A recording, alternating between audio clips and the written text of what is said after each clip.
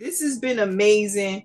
This consultation with Supreme Numerics brother Mr. Westbrooks here has been just an idea of what you can do with numerology in application to your practical days and nights. Like I said, I was taught to use it for events, what day is the best event. I actually just had Mr. Westbrooks check some numbers for me, and he ended up giving me a date better than the one that I had. It was so amazing because as soon as he said it, I was like, absolutely, it makes sense.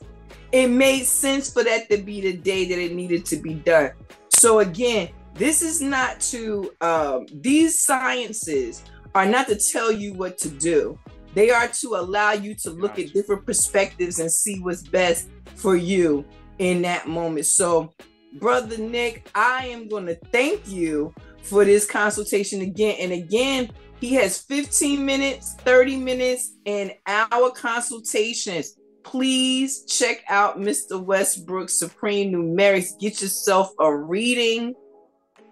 Ask some questions. As you see, they don't always have to be just about your name.